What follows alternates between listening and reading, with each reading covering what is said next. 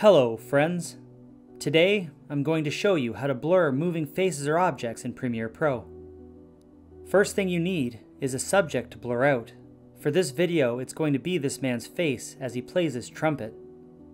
Starting from the beginning of the video, go over to Effects and type in Mosaic and drag the effect onto your video clip. Now under Effects Controls, go down and under Mosaic, click on Create Ellipse Mask. Drag the mask over and resize it until it covers your subject the way you like it. Click on the stopwatch icon beside the mask path and this will create a keyframe in our preview window. Click back on the word mask so it highlights our mask in the preview again.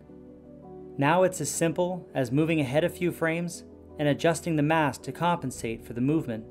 Each time you make a change, a new keyframe will be made. Do this until the end of your video clip.